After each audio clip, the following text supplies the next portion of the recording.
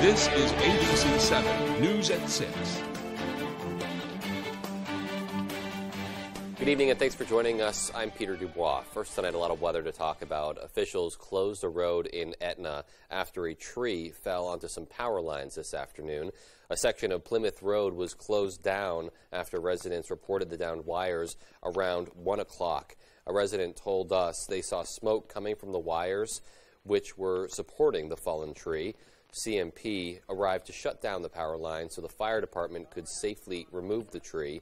Captain Jim Green of the Etna Fire Department encouraged people to stay away from any low-hanging wires. Do pose a hazard. Any vehicles going through might catch them. No line is ever safe to touch, and please don't go under any lines. If you see low-hanging lines, do not try to drive under them. Do not try to walk under them. Captain Green also told reporters that other towns have been having similar issues due to the inclement weather. The storm is causing power outages around the state as well. Versant Power reporting a total of 31 power outages at this time, leaving more than 700 people affected in our area. Central Maine Power also reports southern Maine as a whole has been hit with widespread power outages, leaving more than 54,000 people in that part of the state without power. And we've been informed there's also a flood risk warning overnight in the area of the Kenduskeag Extreme Plaza in downtown Bangor. Public Works is restricting overnight parking in that area out of an abundance of caution. And now as we look outside to get a closer look at what's coming our way, we'll take a first look at our forecast. Thank you so much. It's Friday. Happy Friday to you all. Our first weather today is brought to you by Goose River Farm Meat Store. All right, so not so nice outside today. Lots of rain showers outside, pretty heavy at that, indicated in the yellow. All of these yellows right over here, those are some heavier batches of rain, and that's going to continue throughout the day today as our muggy meter is showing it being a little bit on the sticky side today. But look what happens by Saturday. Finally starts to drop. So right in time for the weekend, dew points will be low. It will feel comfortable outside. Now look at these high temperatures. We had some lows actually today. It looks like our high temperatures, but these were our actual low temperatures this morning. 60 degrees in Bangor, 62 in Bar Harbor. Wow, that is unbelievable. Temperatures in the morning were higher than our average high temperature. And then later on, of course, we warmed up. 66 in Bangor, same thing by Bar Harbor. Even up to the north, everybody was in on those really nice and comfortable 60s. Tonight, though, temperatures will be on the mild end as some rain showers continue to stick around. All right, so seeing those showers continue overnight. Thanks so much, Conrad. Check in with you again later. In the meantime, though, state police now confirm what we reported last Friday. The identity of the homicide victim in Lemoyne has been identified as 71-year-old Neil Salisbury. His body was found in a home on the Shore Road on October 3rd. The cause of his death is not being released at this time. Maine Department of Public Safety spokesperson Shannon Moss says the State Police Major Crimes Unit continues to investigate the circumstances surrounding Salisbury's death. They ask anyone who lives near the area of Shore Road and feels they have pertinent information to reach out to State Police. You can call them at 973-3700. Detectives say they do not believe there is any ongoing threat to the public. A Mexico man is expected to survive after being shot by a police officer. Mexico Police Chief Roy Hodson says officers from Rumford and Mexico responded to reports of a domestic violence disturbance at 87 Roxbury Road in Mexico just before 11 last night. When officers arrived, they were allegedly confronted by an armed man. Hodson says a Mexico officer shot 22-year-old Daniel Tibbetts of Mexico. Tibbetts was taken to Rumford Hospital by ambulance. The officer involved in the shooting has been placed on administrative leave pending an investigation by the Attorney General's office. That is standard procedure for any officer-involved shooting in the state. Meanwhile, the Department of Justice recently announced a $139 million grant which will support recruitment efforts for law enforcement agencies. Funding will come from the department's Office of Community Orientation Policing Services COPS hiring program. The award will support 180 law enforcement agencies across the country, including the Penobscot County Sheriff's Department and a $125,000 grant going to the Caribou Police Department.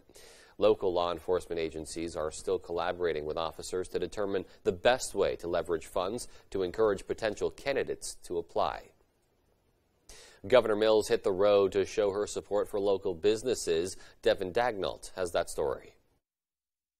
Governor Janet Mills was in Belfast and Bucksport visiting businesses that have prospered by different programs during her administration. In Belfast, the governor visited Front Street Shipyard, a premier international boat building and servicing facility. The governor toured the facility and was shown a demonstration of Shipyard's 3D water jet cutting machine, which, according to the governor, was purchased with the help of a grant from the Maine DOT.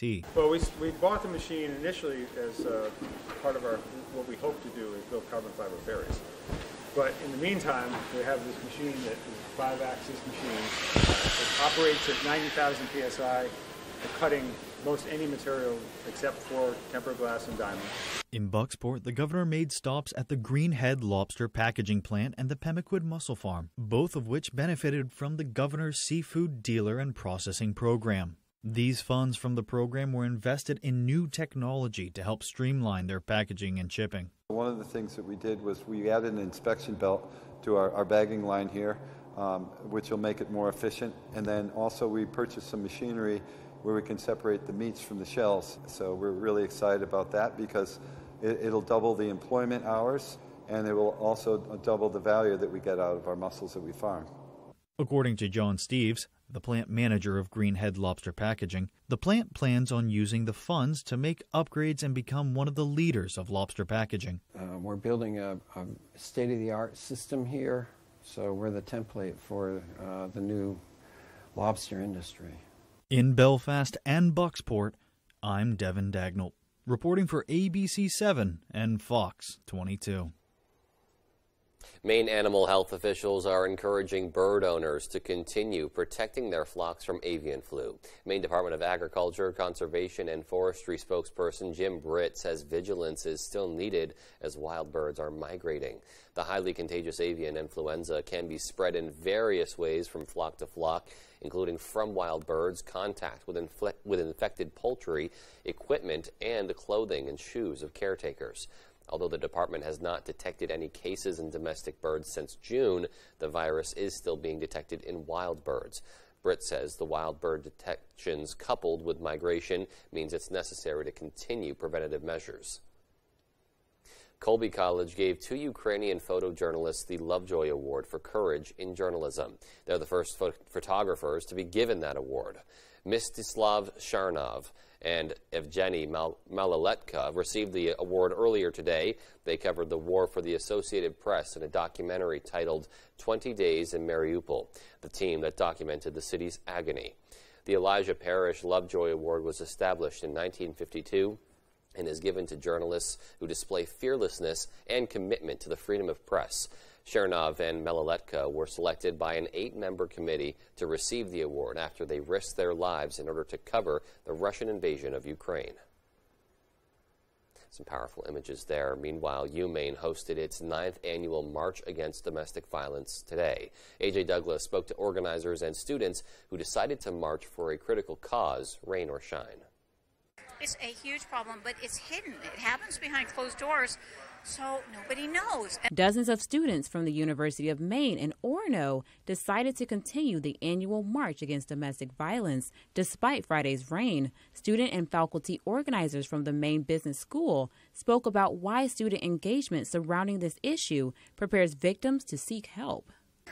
In all of our communities, it's important, but especially in our campus community, most people will experience some form of domestic violence. If people learn about this and then they can kind of spot the signs like, oh, my friend, there's something wrong. Dr. Nori Jones is a professor for the School of Business at the University of Maine. She mentioned the several partnerships that help to bring the community event to campus. We work collaboratively with the Army ROTC on campus, the athletic department, we are the MBS Corps, we work with Student Life, with Title IX, with Partners for Peace, and many more groups, just to increase awareness. Organizers say events like this give students the opportunity to form bonds and show solidarity to stamp out domestic violence on college campuses nationwide. For me, it's been a great way to connect with other people and to help with our mission, which is growing and strengthening our local community and our UMaine campus communities. Anyone experiencing abuse or violence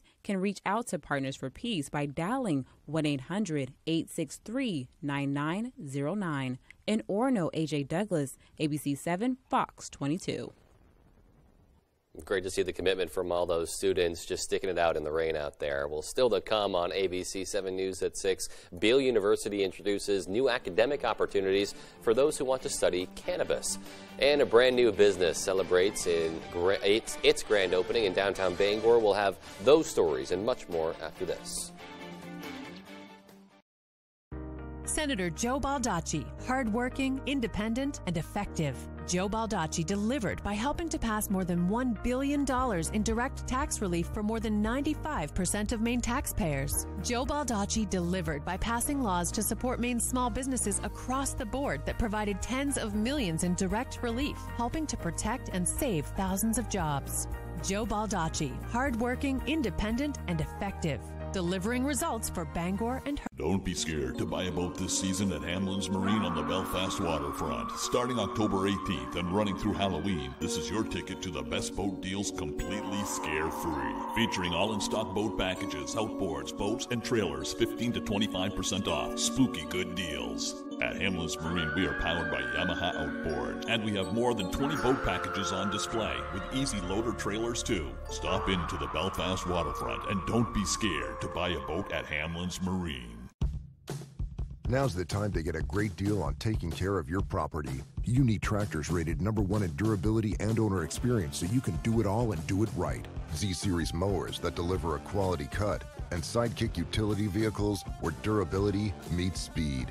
Right now, bring home the Kubota BX Series for 0 down, 0% APR for 60 months, plus save up to $700.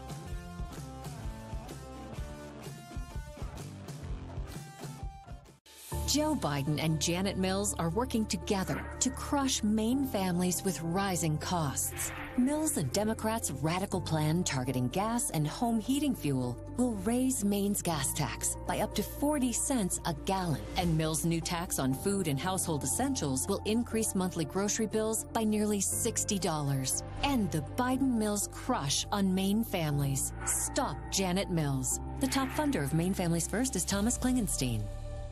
She's been learning about the founding of our country, about rights and freedoms. Freedoms that today are under assault.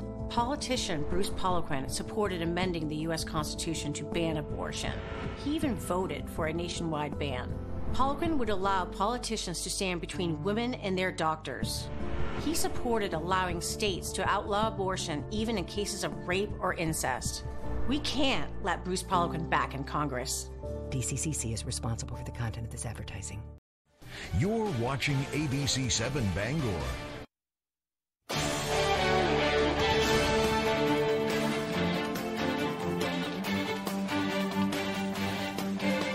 Beale University is offering a degree in an unlikely industry. Our Matthew Jurancic has more. Starting next spring, Beale University in Bangor will be offering an associate's and bachelor's degree in cannabis studies. Program coordinator Sarah Taylor said it's important that people better understand the industry. There was kind of a need for education for people to be able to work in the cannabis industry. Taylor says the program will offer 2 associate's degrees in business administration and cannabis sciences and a bachelor's degree in medicinal plant sciences. And with the growth the industry has seen, Beale University Director of Career Services Robin Tardif says the university is capitalizing on the current trends. According to Leafly, we actually are seeing roughly 280 new jobs appear each day. So it really is it's a growing industry. Taylor says the programs will focus on all aspects of the cannabis industry. The business administration program is going to have technical information regarding cultivation operations and dispensary operations, as well as tax and legal regulations around cannabis. This program will be taught in an asynchronous format where students can work at their own pace as long as they hit the course's necessary deadlines. Even though similar courses are taught around the United States, Beale University Senior Admissions Representative Amber Gray says nothing compares to Beale's program. There really aren't any like us. I mean, a lot of courses are given in different states that are similar, but they don't offer the college degree. They have diplomas or certificate programs, but they don't have the actual true college degree after you graduate. Despite there being many stereotypes and stigmas surrounding the cannabis industry, Teradif believes that investing in education will change negative perceptions. You know, a lot of these classes are very science heavily based. You're taking micros and you're taking a lot of science-based courses that aren't easy. We're moving away from the average person who just enjoys to smoke cannabis to turning that into a profession. General Manager of Brothers Cannabis on Broadway, Matthew Jellison, says he supports cannabis education. We feel that anything that's going to kind of propel the cannabis industry and remove the stigma, we feel a program like this is only going to enhance that and make it even more uniform throughout the state. Matthew Jurancic, ABC7 and Fox 22. Bangor residents may have noticed a new storefront on Main Street. The Salty Brick Market recently opened its doors. They offer groceries, a salad bar, and more. The owner even plans to open a deli beginning next month. People that live down here, they love just being able to walk across the street, or actually there's quite a few apartments right upstairs, so they just walk down the stairs and they can grab, you know, the snacks that they need or milk or eggs. So everyone seems to love that we're here. And according to the Downtown Bangor Partnership, the market has filled a hole in the neighborhood. The grand opening is currently taking place from 4 to 8 p.m. today. It includes beer and wine tastings, food samples, and free whoopie pies. So still some time to get down there and check it out. Still to come on ABC 7 News at 6, Holy Family Catholic Church in Old Town puts on a shoe sale to give back to its community. And in sports, Central Girls Soccer is gearing up for playoffs, and one senior is in the midst of a historic season. We'll check in with that after the break. Janet Mills' education department was teaching kindergartners radical transgender policies. Now it's pushing a curriculum telling students they're racist if they use certain terms. All lives matter, mass incarceration, calling the police on black people, all racist. Janet Mills closed our schools and our kids fell behind. And now she's pushing her radical education agenda. No more politics in schools, no more Janet Mills. The top funder of the Maine Republican Party is the Republican Governors Association. Your representative has your back. Who's he kidding? Jared Golden votes with Nancy Pelosi and Joe Biden 83% of the time. The result? A war on the middle class, the worst inflation in 40 years, sky-high energy prices, drugs pouring over the border. And Jared Golden just voted for 87,000 new IRS agents to hassle the middle class. Jared Golden doesn't have your back. He has theirs. The NRCC is responsible for the content of this advertising. Joe Biden is crushing Maine. And who does Jared Golden support? Golden's backing Biden. Jared Golden said Joe Biden has leadership that the country needs right now. Higher taxes, record inflation, and still Golden's backing Biden. In D.C., Joe Biden relies on Jared Golden's votes. President Joe Biden, I'm asking you to vote for Jared Golden. Jared Golden says he's independent, but anytime it matters, Golden's backing Biden. I'm Bruce Poliquin, and I approve this message. Wings for Children and Families is hiring youth and child case managers across central and northern Maine for all 6 of our locations. Wings offers a highly supportive work environment where caring and compassionate individuals can make a difference in the lives of children with special needs. Call today, visit our website, or connect with us on Facebook to learn how you can make a referral for services or join our team, where we are highly committed to bringing hope to those we serve. Wings, ranked one of the best places to work in Maine for the last 5 years in a row. I'll always be an independent fighter for you. Maybe he used to be. But when it mattered, Jared Golden helped Joe Biden hike taxes by billions on people making as little as $20,000 a year, and nearly doubled the IRS, targeting middle-class families for more, all while giving new tax breaks to the elite. Jared Golden, he's not our independent fighter anymore. Congressional Leadership Fund is responsible for the content of this advertising. The University of Maine Black Bears take on the Monmouth Hawks this Saturday at 1 on your local sports leader, ABC 7.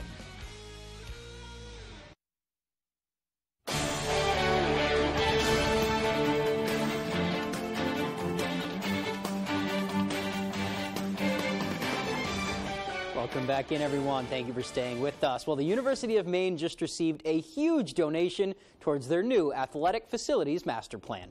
Phil and Sue Morse are giving $10 million to the plan.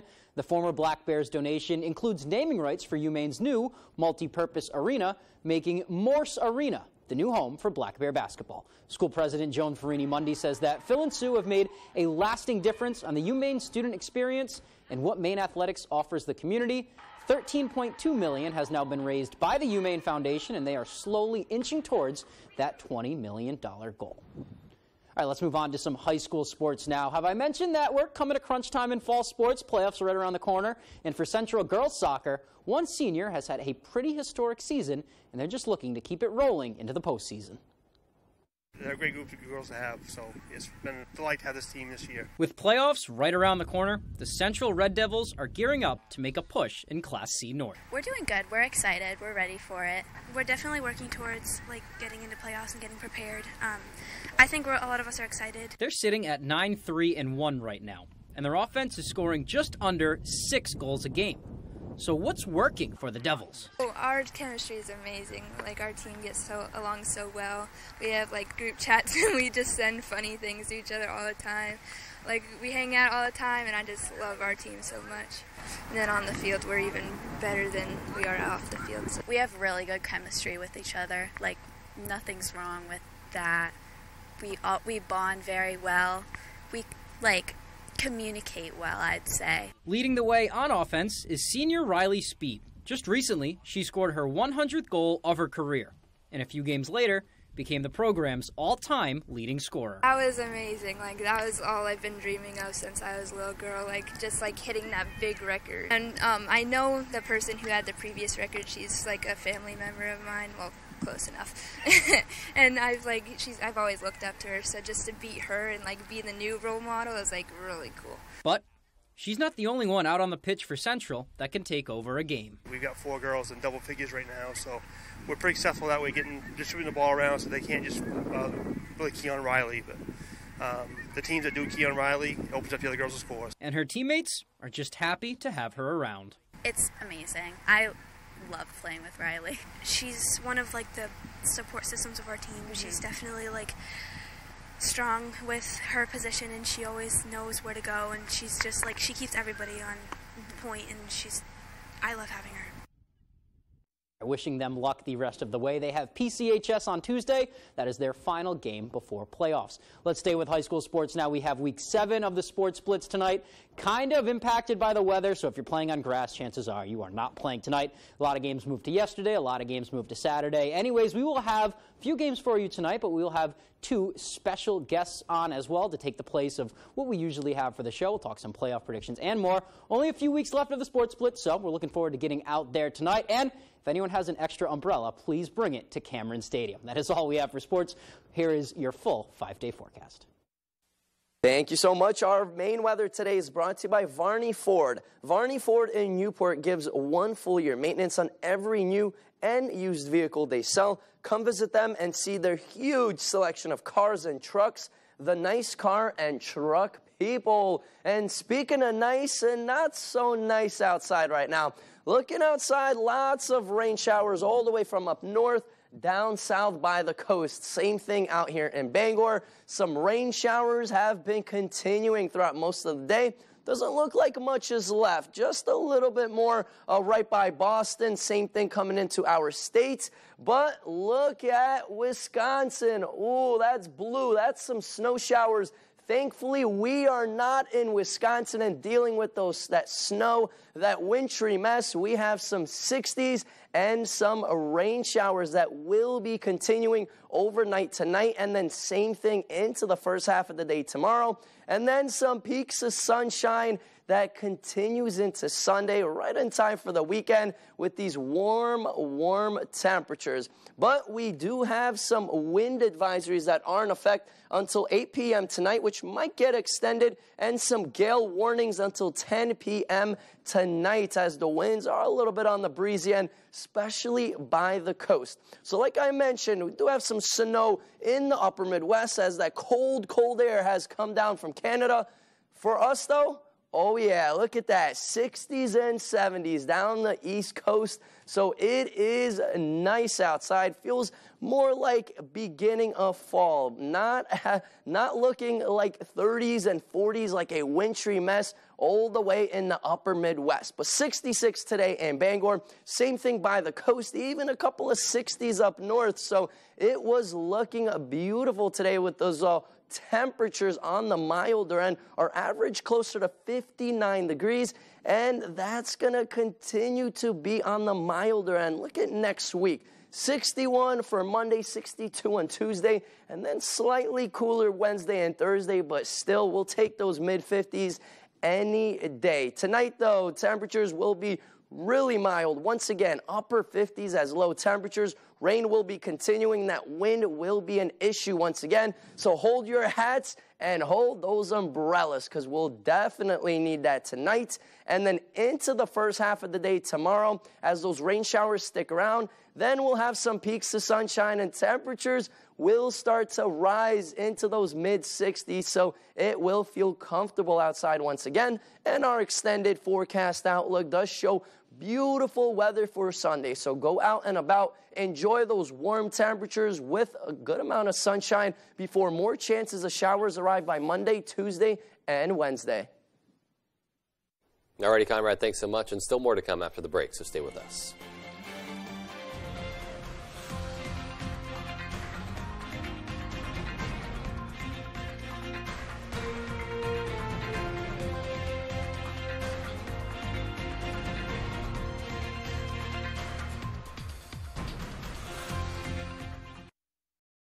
She's been learning about the founding of our country, about rights and freedoms.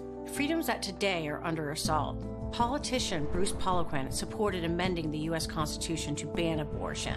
He even voted for a nationwide ban. Poliquin would allow politicians to stand between women and their doctors. He supported allowing states to outlaw abortion even in cases of rape or incest. We can't let Bruce Poliquin back in Congress. DCCC is responsible for the content of this advertising. Hey, how are you? I got your order back this way.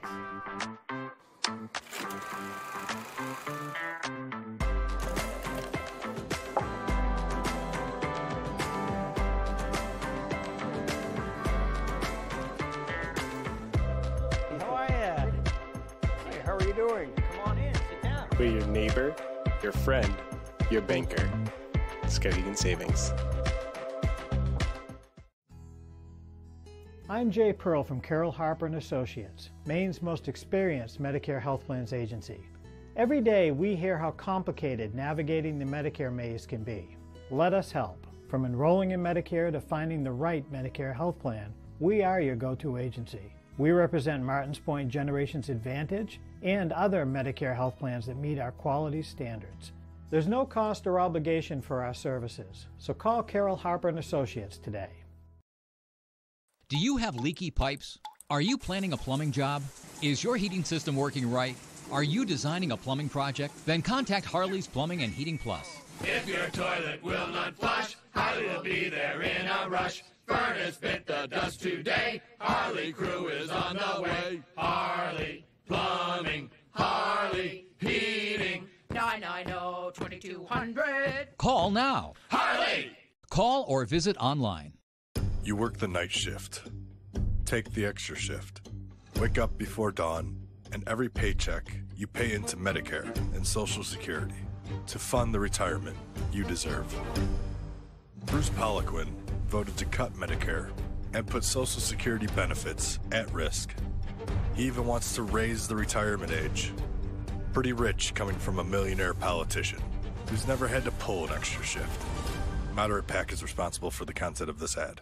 I have a great job. I get up early, head on out, and I get to work. I install solar panels. They power our homes and give me a great paycheck. When Paul LePage was governor, he opposed projects like this, putting Maine last for solar jobs in New England. He even said that climate change wasn't a threat to Maine. Look, we need more of these jobs, and that won't happen if we go back to Paul LePage. The top funder of Better Maine is the Democratic Governors Association.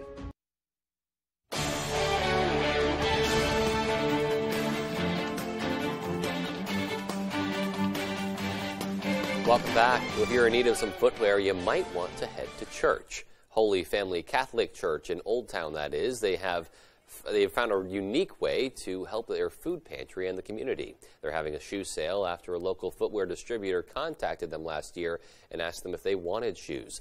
Boots, sandals, and other items, and every penny raised will be used to help those in the community. It helps fund the food pantry that we service at least 60 families right now per month. We also have a community luncheon every once a month that we do dinners. Last month was a meatloaf dinner. The month before was a chicken parmesan dinner. It helps fund Thanksgiving baskets and the church's Christmas program. Last year, they raised $15,000. They're hoping to top that this year. All shoes are $10 a pair, and the sale is taking place again tomorrow from 9 to 2 at the Holy Family Catholic Church Parish Hall on Brunswick Street in Old Town. So a great way to raise some money for their community there. All right, well, that does it for tonight. Thanks so much for tuning in, and have a great rest of your evening.